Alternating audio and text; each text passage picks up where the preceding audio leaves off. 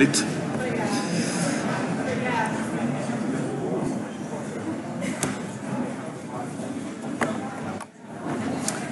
Good afternoon, ladies and gentlemen. Let's start this second afternoon session of the conference. We hope that you are enjoying what you have seen so far. You had a good lunch today.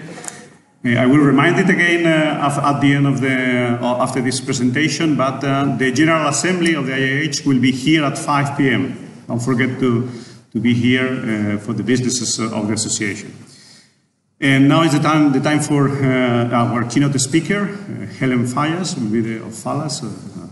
be the next speaker. She is Chief Geologist of Scotland with the British Geological Survey, but more importantly, she is the leader of the IAH Urban Groundwater Network, and that's what she's going to be talking about. So please, let's welcome Helen Fallas.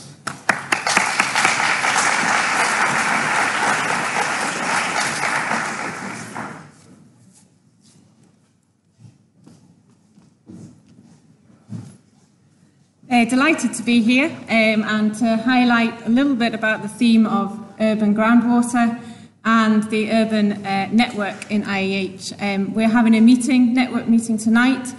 Everyone's welcome. It's not just network members, so please drop along. So rather than talk about a specific piece of research, scientific research in urban groundwater, I'm going to take a slightly different perspective and talk about how do we as the groundwater community ensure that our research and understanding of groundwater is able to inform city planning policy for the future, because these really will be the key spatial strategies that deliver our future places. And building on Alan's talk from this morning, rather than being a secret society, how do we break free from that and really raise the awareness of groundwater within city planning? So I'm going to talk through a few examples of work which I've been leading in Scotland under a Knowledge Exchange Fellowship, and then more recently under my role as Chief Geologist for Scotland in BGS, and also some other examples of work from around Europe.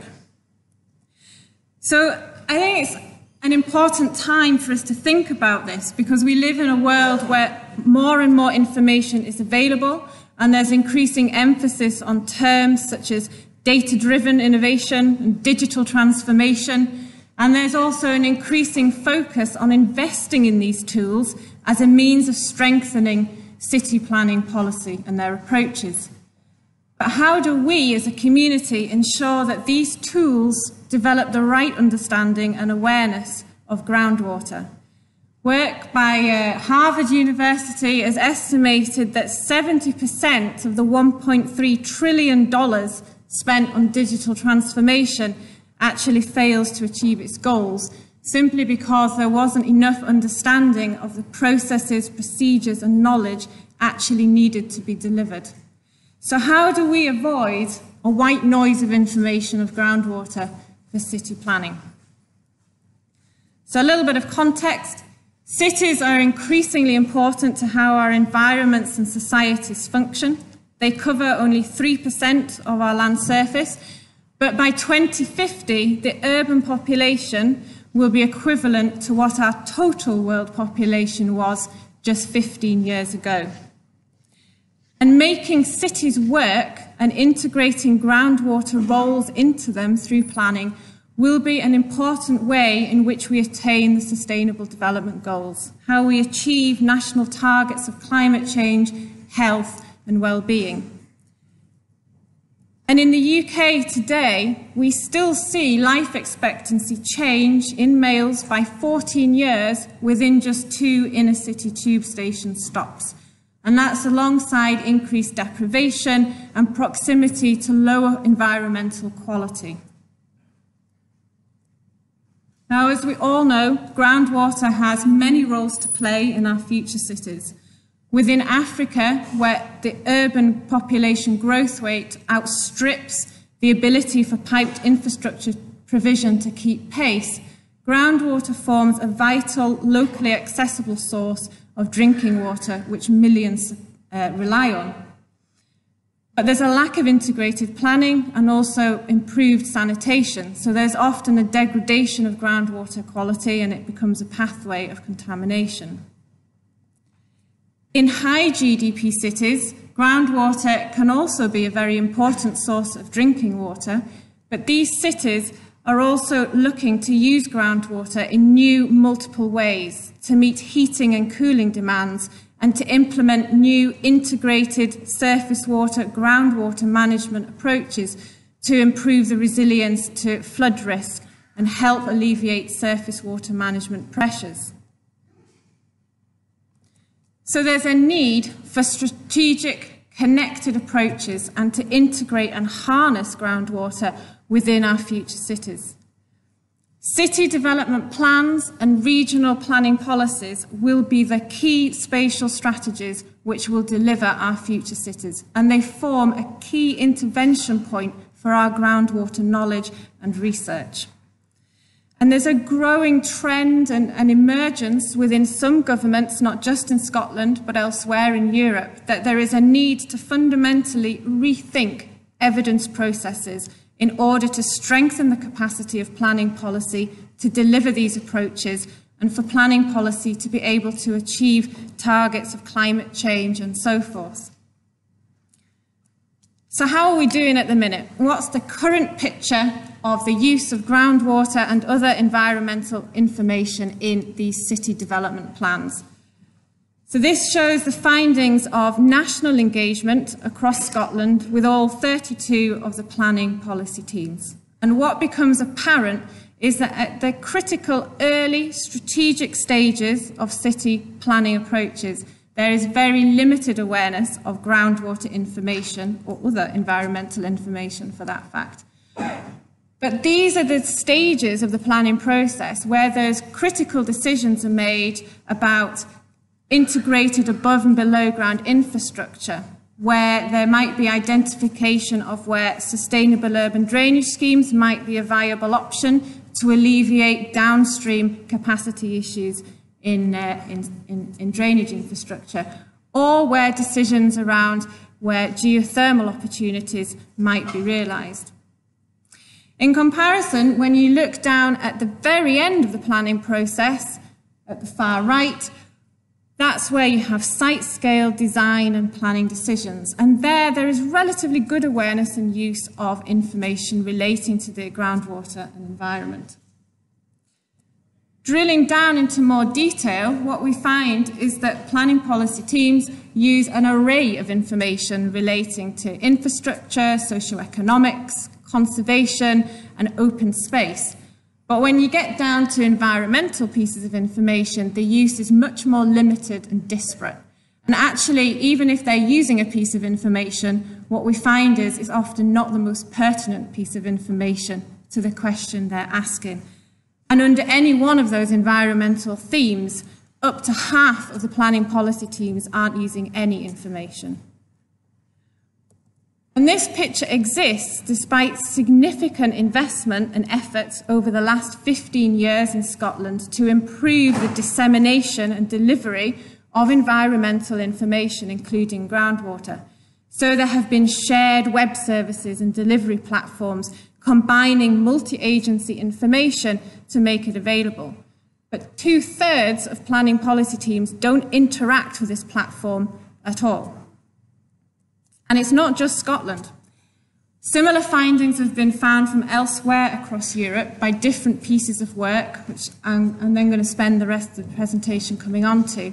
And what these highlight is that it's not just a lack of awareness of what information is out there, but much more fundamental disconnects between specialists working within planning policy, which leads to this current picture. So over the last 10 years, there's been a range of initiatives across Europe to try to develop this understanding of what do we need to do as a community to increase the use of subsurface knowledge within city planning. And one of the widest of these has been a 5-year EU cost action called Suburban, and several of you in the audience were involved in this. This involved 31 countries, 26 cities, and it brought together primarily geological surveys, city municipalities and universities within each of these countries. And it was aimed at providing cities with knowledge of subsurface resources, opportunities and constraints. And it was very successful at developing a shared understanding of the commonality of issues, opportunities, challenges with integrating groundwater into city planning. And the Action published a series of city reports and thematic reports which are available from the Cost Actions website, which is available for everyone to look at. The knowledge exchange work was also very successful at developing a network of interested specialists from a range of different disciplines across Europe with city partners. And this network has endured. And the learning and key themes of the work are now being extended and taken on by a new expert urban working group under the Geological Surveys initiative and more focused cost actions. But given the breadth of this knowledge exchange and mechanics of the cost action, the knowledge exchange between the specialists wasn't immersive enough or in-depth enough for us to really unpick city planning policy processes, to really identify what are the key intervention points for groundwater information, and actually what information about groundwater is really required and what evidence processes are needed to bring it together. So since the cost action, there has been 3 independent pieces of much more in-depth knowledge exchange work done over the last 2 to 3 years. One's been focused on Oslo, another in Glasgow, and another in Gothenburg. And these have all taken the approach of embedding a geologist or a hydrogeologist within a city municipality planning policy team for a period of several years. And this enabled quite an immersive, in-depth learning process. So for a hydrogeologist to actually really understand the nuts and bolts of mechanics of how a city plan is put together. And for the planning practitioners to develop more of an understanding at a catchment scale of how groundwater works and what roles and interactions it could have. And these have all led to fairly significant change in approaches. Long-term knowledge exchange roles have been continued. There are new organisational interactions now happening, and political interest and engagement has been raised of the subsurface in planning and groundwater. So what I'd like to do for the rest of this presentation is really to highlight some of the key lessons and findings and approaches which were taken by these pieces of work. I think one of the overriding findings and most important findings from all 3 was that in order for us to integrate our groundwater knowledge and understanding into city planning policies and city plans, it really requires us to communicate our understanding as an integral part of this process, rather than disseminating information from our own websites, our own delivery platforms or perspectives. Developing tools of bespoke information, be it groundwater or ecology, actually those tools become quite hard for planning practitioners to disaggregate and assimilate with all the other city data which they have to bring together to develop a city plan.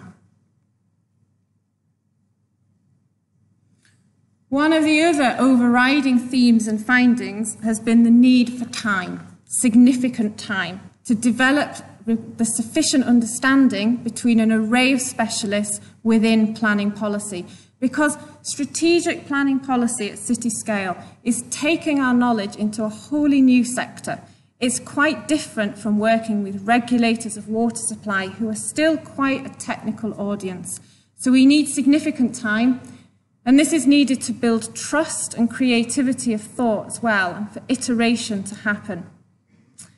Our knowledge exchange really needs to be focused on procedure and process rather than specific project outputs or focus time. And we need time to undertake a large amount of exploratory work. We need to test what works. We might find that some of the groundwater knowledge that's needed doesn't exist, so then we need time to be able to develop that as well.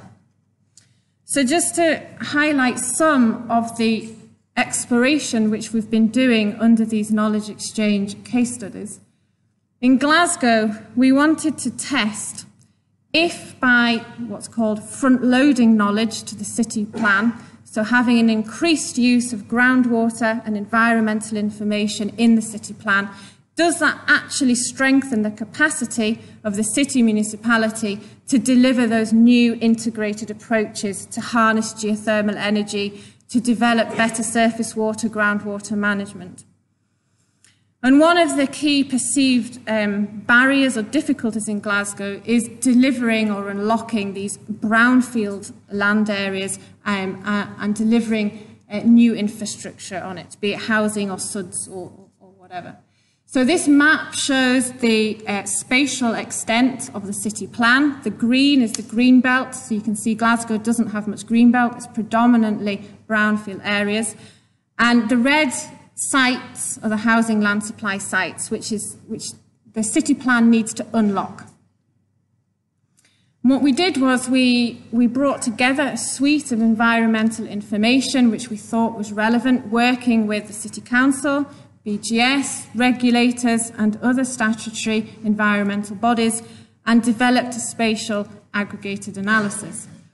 But what I'd really like to highlight here is that even with myself embedded in the city municipality for 3 days a week, it still took a year of discussions to really distill down what were the key pieces of information required that were pertinent to the questions. And it's not rocket science, this. It's not cutting-edge science, but it does actually take quite a lot of expert judgment across an array of specialists to really ensure that appropriate thresholds of information, appropriate classification or categorization of information is done, to ensure that an appropriate scale of analysis is applied based on the resolution of understanding that we have about different processes, and to ensure that there was an accessible and appropriate presentation of those results. Oslo have been undertaking a similar exploratory case study work. Now, in Glasgow, we had the need to unlock development. In Oslo, they needed to strengthen the capacity of planning to constrain development. In Oslo, there's been a trend or a move for new buildings, such as the beautiful Opera House in white in the top there, to take on quite an elaborate building design. And this has required much bigger and more complex piling foundations. And these have disturbed the groundwater dynamic within the city and has led to quite significant rates of subsidence within the city centre, so that the train station is currently subsiding quite significantly. So they undertook a very similar exercise to what we did in Glasgow. And they found very similar findings. This aggregated spatial understanding was required. But what I'd like to highlight is that even though Norway is a country known for its decades of use of subsurface and subsurface infrastructure, it still took more than 2 years for them to identify, with a geologist embedded in the city planning team, what were the pertinent pieces of geological and groundwater information to this approach. So time. Secondly, one of the second key themes that all three of these pieces of work have highlighted is that there is a need for new professional collaboration in planning, and we actually require new frameworks of institutional interaction to realise these. This might be done by secondments. In China, they've taken the approach of embedding urban planning bureaus within geological surveys. In Scotland, we've taken the approach of developing a new working group of key organisations. This was set up by the Chief Planner in Scottish Government to review environmental evidence processes in planning policy. And this group includes the national government, city municipality planning policy teams. It includes regulators, and for the first time, it includes the Geological Survey and expertise of geology and groundwater. And the group is now working to look at what new evidence processes could be part of new legislation being brought into planning in Scotland. And this is quite a significant opportunity for us to really raise the profile and awareness and use of groundwater information. The group has been recognised to have been quite a significant culture change in collaboration. It's brought together an array of technical specialists with planning practitioners, and it's been of real benefit. Thirdly, all three identified the need for long-term knowledge exchange roles to really help translate this understanding between specialists and a literacy across specialists. And I think this is really critical. There's a need to understand the scalability of different types of knowledge and understanding of groundwater to different scales of question and analyses. And it's absolutely vital that planning policy teams have some appreciation of that scalability of knowledge in order for them to be able to harness the information available on the World Wide Web in an appropriate way. Oslo have just recently taken the move of appointing a municipality planning geologist as a means of keeping this long-term role going.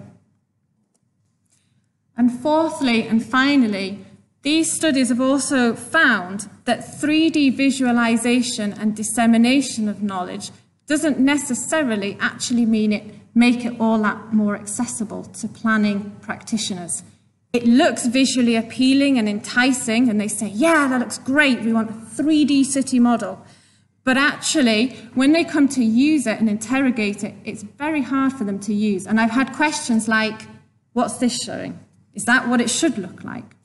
So whilst at a site scale, construction industry have been very successful in using 3D visualization of information and data under the BIM agenda, that doesn't necessarily translate to a city scale or for planning practitioners.